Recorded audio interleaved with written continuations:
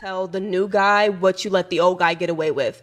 I don't care how badly he treated you. I don't know why women do that. I don't know why women go into new relationships telling this new guy about all the atrocious things that you put up with before. You don't want to tell him all the horror stories that other man put you through. Yeah, you're going to be perceived as dumb. You're not going to be perceived as kind and forgiving. And no, you're going to be perceived as dumb. I think in the past, the victim place was a good place to be for some women. Some women found solace in the new man, in telling the new man what the old man had done. But that's not how things work. It actually works against you. Once you tell a new guy that, oh, I left my other guy because he cheated on me 5 times, now that's his threshold for how many times he should be able to cheat on you. Now he like, okay, 4 times. Exactly. 4 times, yeah. Okay. And you might have grown to a point in your own space, right, where you say, 1 time is going to be too many times, right? That might be your new standard. Mm-hmm. But if the guy cheats on you 1 time and then you say, you know what, I'm drawing the line here, he's going to say, oh, but you let the last guy cheat on you 4 or 5 times. But now I make 1 mistake and now you're ready to, to hit the road. But the truth of the matter is that you messed up by even letting him know that your standards were too low in the past. All right, let's go hop into it real quick. Go ahead, Mila. What are your thoughts about that? Don't let the new guy know anything.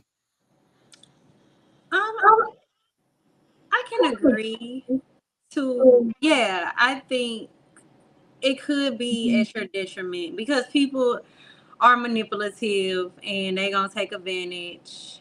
I also think it just depends on the guy too, right? I won't say that could be a bad thing for everybody. I think you just have to have a little bit of discernment of what you share with people, especially in the stages of the dating process. You shouldn't be oversharing. I think it's good to establish those boundaries. But I think certain things you just don't need to bring to your new relationship, period. Like if you're starting with a new person, just with a fresh start and be mindful of things, be very discerned. You got to have your discernment. I think that's the key. Because people will manipulate you. But I don't really got a lot of relationship experience like that, y'all. So I'm probably not the best person to ask, but that's what I would say. All right, go ahead, Trev.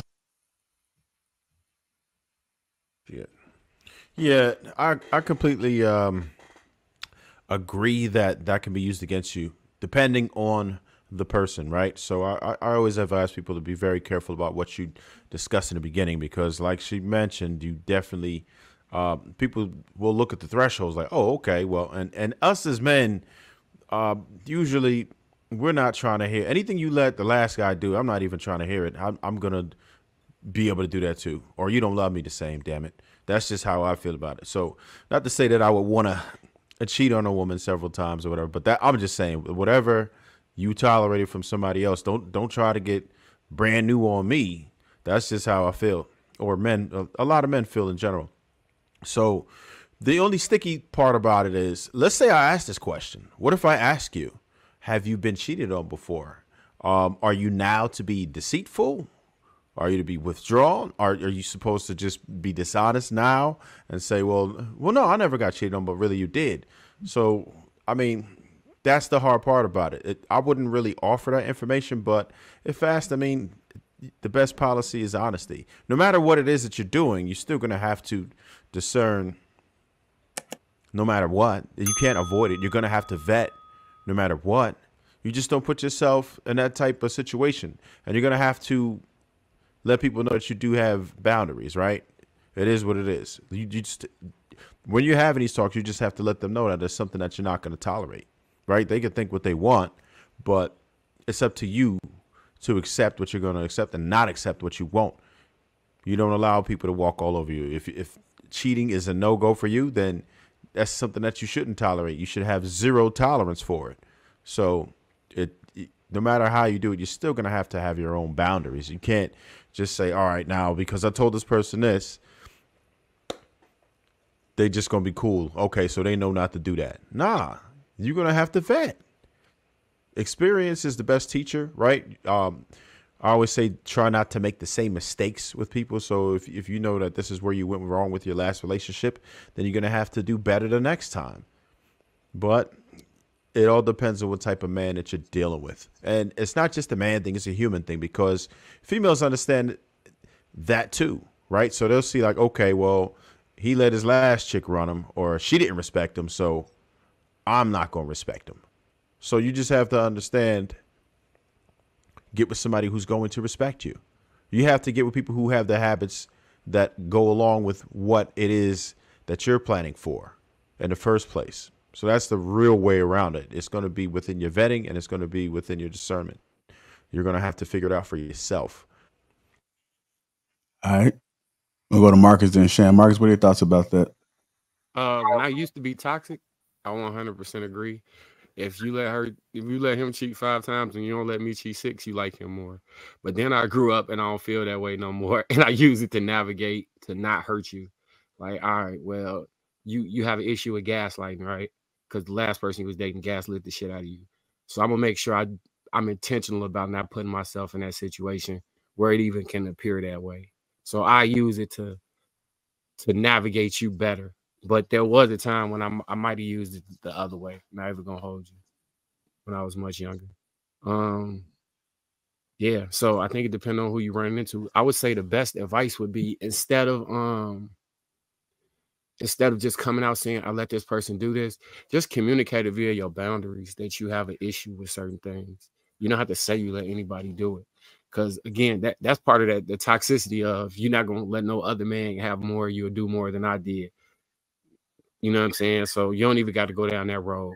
Just explain like, I this is a hard no for me, and then we can move forward from there. I think that's probably the best way to go about that.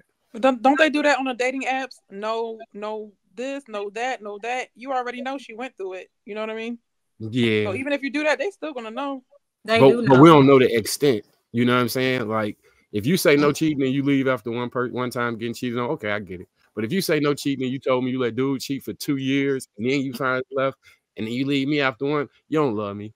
Maybe he's sexual. So in other words, Marcus still actually believes that he still has that ideology.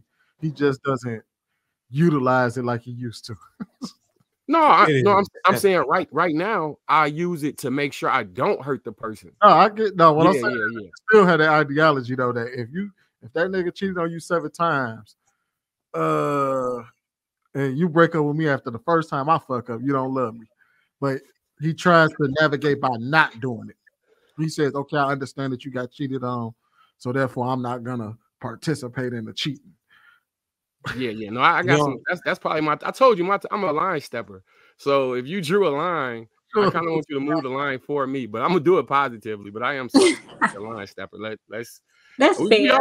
We all got some slightly toxic. Well, not we all. I'm gonna say I have. That's my one slightly toxic trait. Like I be trying to drive through the fork in the road. So I'm gonna do what I want to do. And if you put a constraint on me, it's gonna make me really want to do what I want to do. So yeah. Oh no, Shane's supposed to go next. Yeah, go ahead, Shane. It's my turn. Yes, ma'am. I never tell the new guy what the old guy let you get away with. I'm not telling him anything. Why were we talking about exes in a new relationship? I'm not talking about that. I know people may ask.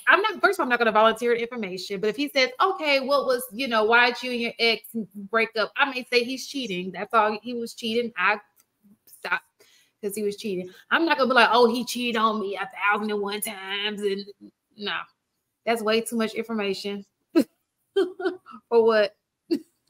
I'm not giving out that much information. And I will hope. So fortunately, I haven't been in a situation where people just want to know about my ex. Thank God. No. Because I don't want to know about yours. What?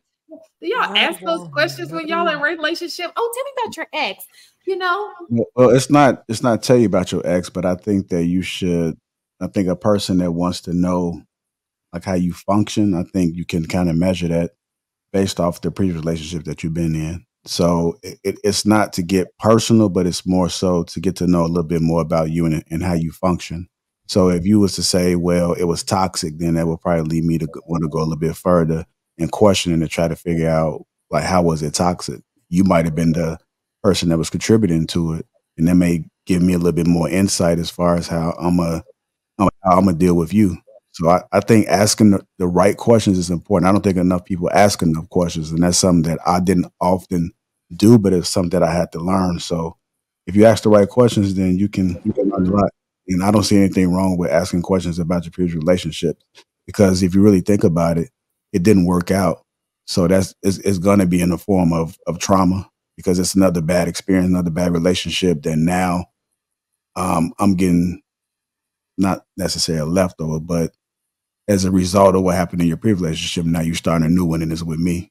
I need to know what I'm getting myself into. Now, I will say that I have been, I did ask that question, but that person was married. And so I wanted to know, why didn't the marriage work? So for me, when I'm asking a question, it's going to be on that level. I don't care about the girlfriend. But if you are married, which is a lot of, the men that I date now, I want to know, well, why didn't that marriage work? I don't necessarily, just for me. And I haven't had, well, I've never been married, but them ask. Now I have said, okay, what will happen between you and your last relationship? But it's usually a small little one-liner. I don't get into detail, so I'm not giving out that information. Not that it was bad. It's just I mean, that's what some people do too. Some people don't ask questions because they don't want them same questions asked to them. Yeah. Maybe that's what it is. But I figure I'll find out.